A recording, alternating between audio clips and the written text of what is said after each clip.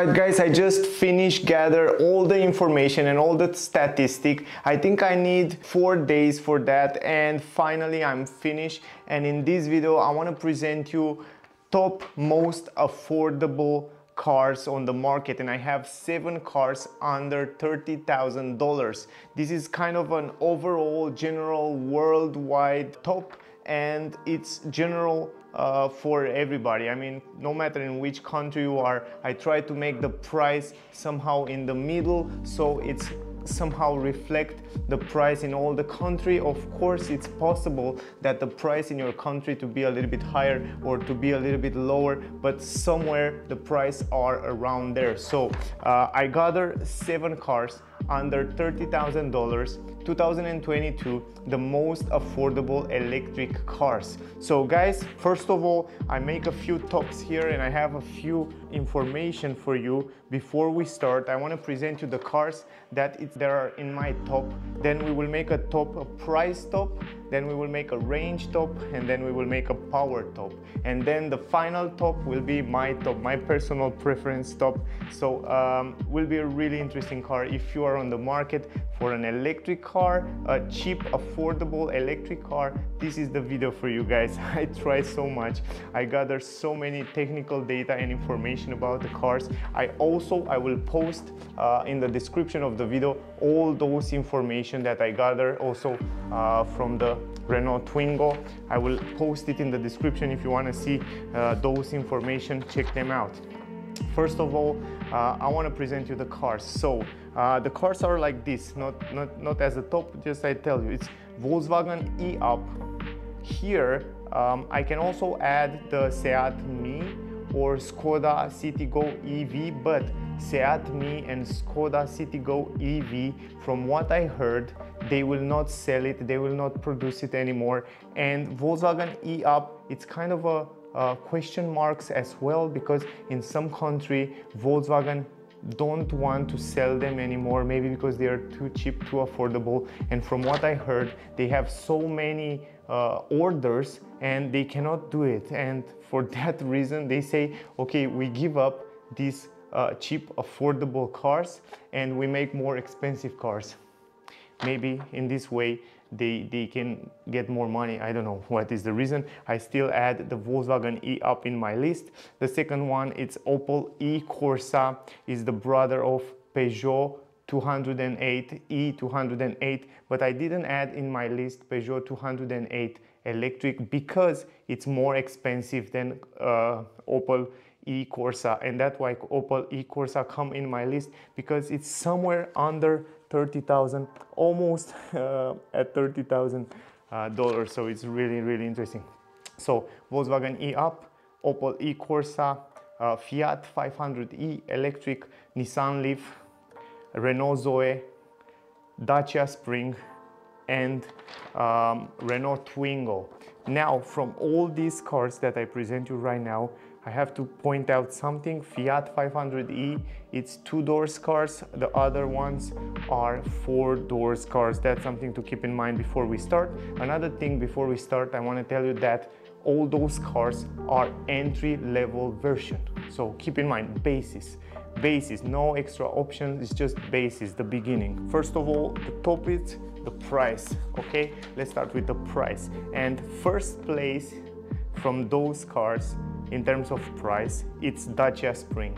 Dacia Spring kill them or will have the best price, 20,419 euro. It's just incredible price. The second place, it's Renault Twingo. Renault Twingo, I have it here, it's 23,790 euro, and this is 3,500 around there more than Dacia Spring in euro. And those price, of course, in your country maybe more, maybe less, but I tell you in the beginning. Also, though in those price, I'm not including the discount from government. For example, in Germany, I think you get around 9,000 euro discount or something like that, and in other country as well you get some discount. Those are the starting prices, and from this one you can get also a discount. So yeah, you can get even better prices than that. So the third place, it's Volkswagen e-Up. The price of the Volkswagen e-Up is 25,900 euro. The fourth place is Fiat 500e. The price of Fiat 500e 26,790 euro. The fifth place it's Opel e-Corsa. Opel e-Corsa come at the same price with Renault Zoe. So they kind of share the same place here. Opel e-Corsa and Renault Zoe come in price at 29,900 euro. Then we have the Nissan Leaf. Nissan Leaf is the most expensive from those cars that I have it on the list. It's 29,990 euro. It's almost at 30,000 euro, and I try to keep it under 30,000 euro, so I want to present you the most affordable. Now, so this was the first top, and you see that Dacia Spring win the first top. The second top is the range top. Let's see which one is better from the range point of view. And here come for the first place Nissan Leaf. Nissan Leaf have 378 kilometer range, VLTP estimated range. The second place is Opel e-Corsa, 357 kilometer range. The third place it's Renault Zoe, 316 kilometer range. Third place it's Volkswagen e-Up. Volkswagen e-Up have 259 kilometer range. Then come Dacia Spring. Dacia Spring have an estimated range of 230 kilometers. Fiat 500e 190 kilometer, and also on the same place Renault Twingo have the same 190 kilometer range like Fiat 500e. So as you see here on the range top, Nissan Leaf win without any problem, I should say. Good. Now the third top that I have it with me is the power top. And on the power, it's very important, in my opinion. Those three tops are the most important in the car in terms of technical specs: the price, the range, and the power. Then of course it comes the quality. I didn't include it in my top, the quality materials and interior and stuff like that, but we will talk a little bit in the video at the end. Now let's talk about the power. The power top, it's like this. Again, first place Nissan Leaf win here, again with 150 horsepower, also 0 to 100 8.6 seconds. It's a little bit faster than all other cars. The second place, again, Opel e-Corsa. Opel e-Corsa have 136 horsepower, the same as Peugeot 208 electric. His brother, they share the same platform, but it's more expensive than Opel e-Corsa because they add also a little bit of more quality in the interior. Also, it has a nicer design, in my opinion. Third place, Renault Zoe, 108 horsepower. The fourth place, Fiat 500e. It comes with 95 horsepower. Then we have on the fifth place Volkswagen e-Up with 83 horsepower. Renault Twingo, we have 82 horsepower, and the last place on power is Dacia Spring, only 44 horsepower.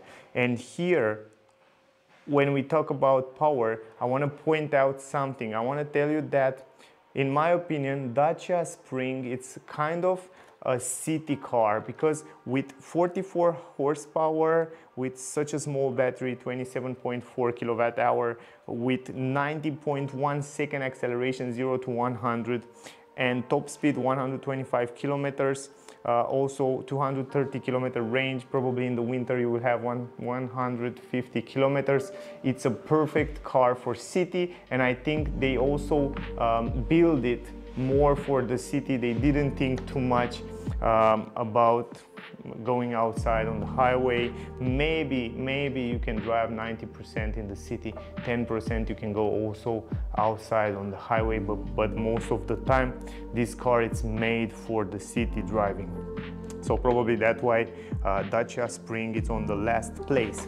Now, I make my own top right here, and I want to explain you how I get to this top before we go forward. The top, it's made only from technical spec, from range, from power, from price. So it's kind of a all-arounder. I gather all the points, so I see which one is better and where is better, and then I gather the points together, and then I have this rating. And then I think you wait for this all the video. So the top, in my opinion, and not in my opinion, but also the number, show it right here. It says that Nissan Leaf and Opel Corsa, they share the same place, the top space. They have the enough power, relatively good price for what they offer, and also they have the range and acceleration, and also the quality in the interior, the exterior of the car. In my opinion, they are on the first place together. Now, the second place, it's taken by Renault Zoe. This is the way it is. The third place, Volkswagen e-Up. Let's hope they will still sell this car in the future as well. The fourth place is Dacia Spring. Surprisingly, Dacia Spring come in front of Fiat 500e and in front of Twingo. Because of the fifth place is Fiat 500e, sixth place is Renault Twingo. Now, I want to talk a little bit about this car, guys, and I want to tell you that, in my opinion, the top, it's quite fair. Of course, now, if you are tight with your budget, you want an electric car, you want an electric car only for the city, I think Dacia Spring might be the best option. Why is that? Because it's 10,000 euro, almost 10,000 euro cheaper than Nissan Leaf or Opel e-Corsa. 10,000 euro, it's a lot of money. With this money, you can charge the car probably for 10 years. And in my opinion, Dacia Spring, it's perfect for the city. If you need to drive all the time in the city, or you can, if you need the second car, if you have already a diesel or petrol car and you need a second car to go here and there in the city, Dacia Spring, it's perfect. It's also perfect for companies. If you have a company, if you want to do Uber Eats or stuff like that, that will be perfect for the city. I hope you get some useful information from this video. If you still have questions, you want to ask me something about the cars, I will be happy to answer you. So you can comment down there and ask me whatever you want. If you still have questions, if you still want to speak about something, I will also make another top when I have time with more expensive, kind of a mid-range electric cars, and we will see there which will be the top. I'm really curious and I'm really interested to see that. Also, that was the video, guys. Keep in mind that Fiat 500e have only 2 doors. The other cars come in 4 doors, and they are a great option. I'm really happy to see more and more electric cars coming on the market with more affordable prices. And yeah, that was, guys. Thank you for watching. Don't forget to subscribe if you want to see more of those kind of video. I really wait your feedbacks. Also, I hope I explain you really clear, and you will find in the description also all the information that I gather and the tops and stuff like that. So thank you for watching. Stay safe, and I guess I see you soon in the next one. Bye, guys.